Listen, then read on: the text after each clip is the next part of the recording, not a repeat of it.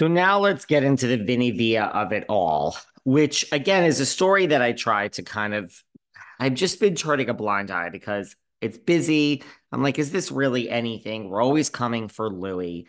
But, there's a lot that's now happening. It is starting to make the rounds, and I started to read a lot of things. And first of all, I mean, there's two aspects to this story that really irk me. First of all, I don't know. Like, if you think that there's enough noise about something, you look at like a Harry Hamlin, you look at like some of these house husbands, you're like, there's not going to be any controversy because there is no controversy.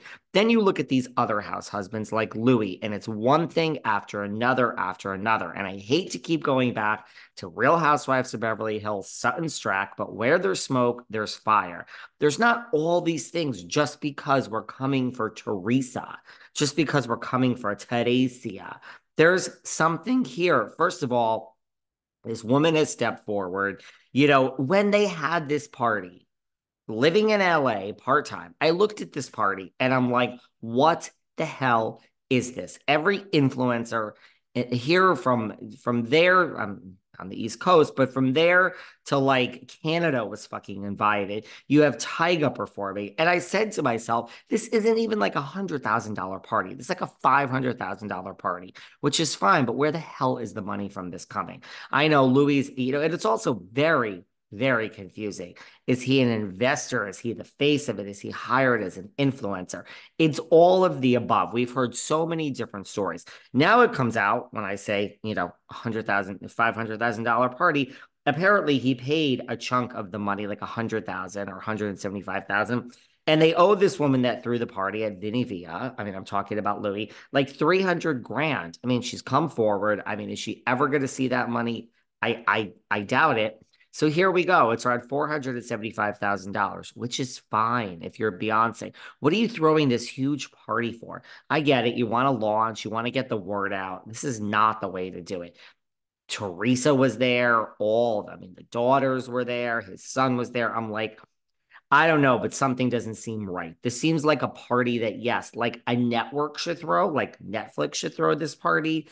Um, you know, Beyonce, those are the only two options that I can think of. So now it's gaining, regardless of the fact that this party was thrown and all this money is owed.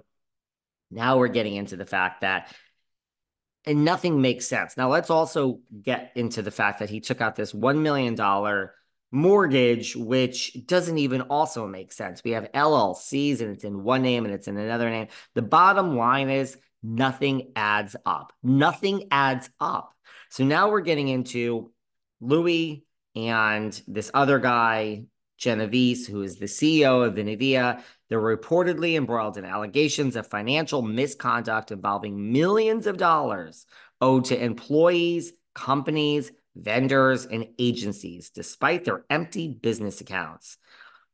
It's a Swiss company. Despite Louis' claims that he has no ties with Genovese, he's saying he has no ties to this guy, the CEO of Vinivia. Sources indicate the two shared an office space in Los Angeles. I told you he was going to Los Angeles every other fucking week. Additionally, an Instagram reel features Ruelas endorsing Vinivia. I mean, yeah, dude, this is all you've talked about forever, hinting at their collaboration. Recently, as reported, Rulia secured a $1 million loan on his mansion. So now he's taking out a loan on the mansion as collateral. Okay. And this isn't in Teresa's name. So when the mansion goes away, she too is going to be homeless. Sources close to Genovese reportedly instructed employees that Ruelas was an investor. So, we all know he's associated with this thing, mandating a $300,000 check to be written to a fictitious entity claimed Influencer Nation and another $100,000 for personal use by him and his sons.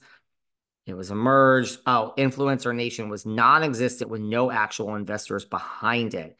Then we get into like the DeMello family. Genovese is accused of engaging in a fraudulent $6 million deal. Sometimes I lose you guys in the details. The bottom line is this is a fucking mess that Louis and the Vinivia CEO are accused of fraud and they owe millions to companies. You mean to tell me this isn't true? The fact that they had a party and now they owe this woman $300,000 isn't true? You mean to tell me none of it's true? All of this is just coming from the middle of nowhere. Again, I take the pious house husbands that live by the book like a Harry Hamlin. You would never hear this. So it's just the bigger picture of like out of all the guys out there, Teresa, again, Andy Cohen tells you, please have a prenup. Oh, I'm in love. I don't believe in that. I'm sorry, Teresa. It's just, I'm angry because she's a fucking idiot. You're making the same mistake over and you're in love. So, I mean, I guess the joke is on me because you're in love with your guy. Look, she's got to stand by him. But this guy has pulled the wool over her eyes. And again, I've said this before, and apparently a lot of people slipped into my DMs. They agree. Even the tree huggers, even the people that think that she's the fucking queen, don't like Louis. And that's where I'm not sure about a spinoff. That's where I go back. I don't know if a spinoff is going to work with Teresa. I also don't know if she's leaving, but the one thing is when she was on Watch What Happens and the ratings were great. They were like 400,000, which can I just tell you, around 200,000 people watched Dubai. No one's watching Dubai. I don't know. It's not easy to film in Dubai. It's a whole different I to get permits and stuff. I don't know. I would be shocked if Dubai came back. Shocked. I would just be shocked.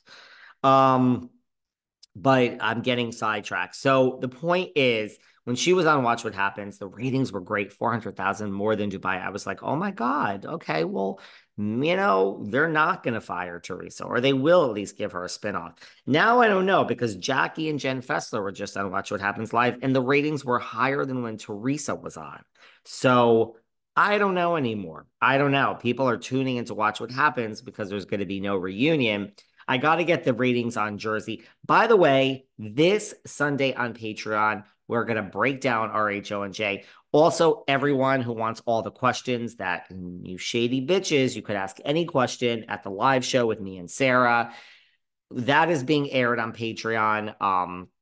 The second half of it, because everyone wants to know all the questions that were asked about. I mean, you guys were shady. No, we could not plead the fifth. Sarah and I are announcing a new live show. The first live show went so well. And when something sells well, we're going to round everybody up and do it again. So everyone who's been saying, oh, I wish I was there. Well, guess what? You could either go to Patreon and listen to the whole damn thing or buy a ticket to the next live show. There is going to be another live show. I think Sarah has needed a time out this week, so we're not announcing it this week as my voice cracks, but next week we're announcing it. I knew these, well, I didn't know, so fuck off, David. Stop acting so I